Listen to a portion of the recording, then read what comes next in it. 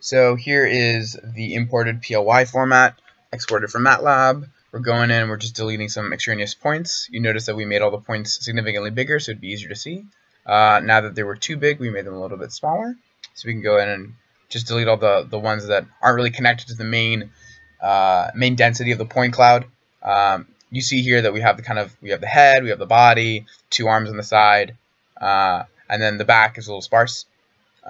We have still some points that we want to get rid of, so we're rotating around in order to do so.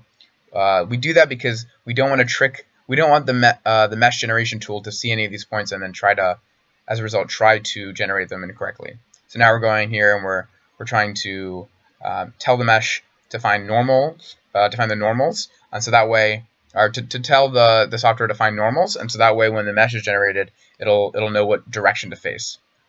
So we use the trackpad, the trackball, in order to identify where those normals will be, kind of like space it away from the center, and then we're using this mesh generation tool rather unsuccessfully. Unfortunately, the point density was kind of sparse, and I guess the distribution of the overlap was such that it thought this was kind of this Cronenberg looking deal.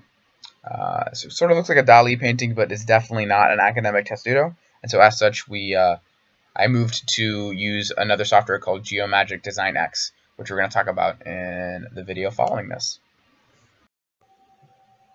So in this video, I'm going to show how I employed the use of Geomagic Design X, which is a software accessible at TerraPinWorks.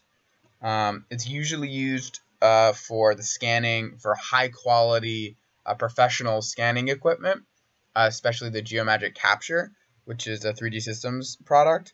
So it's very, very good at taking point clouds and then turning them into watertight manifolds.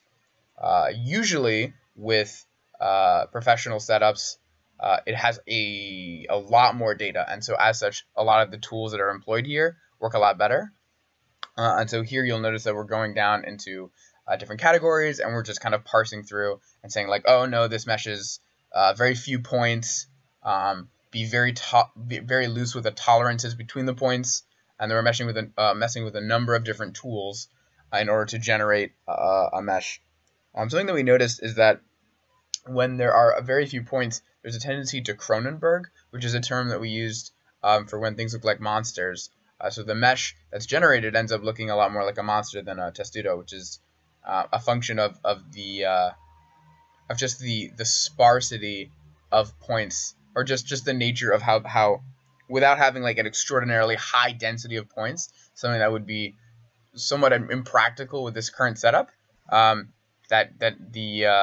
The mesh isn't really sure how to, the software isn't really sure how to do the stitching appropriately, and so as such, we get some of these odd-looking features, as you can kind of see here.